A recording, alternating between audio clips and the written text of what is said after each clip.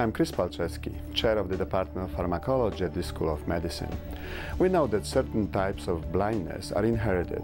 One cause of the disease, known as a Leber congenital amaurosis, is due to the loss of an enzyme required for the eye to detect light. Our work with animal models with this disease suggests that there are two possible ways of treating this condition.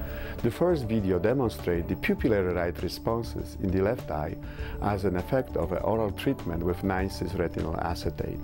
The second video shows the increased sensitivity to light as a result of the intraocular injection of the virus carrying the missing gene. Our research indicates that this treatment, both orally and through gene transfer, show great potential toward ending blindness in Leber congenital amaurosis patients.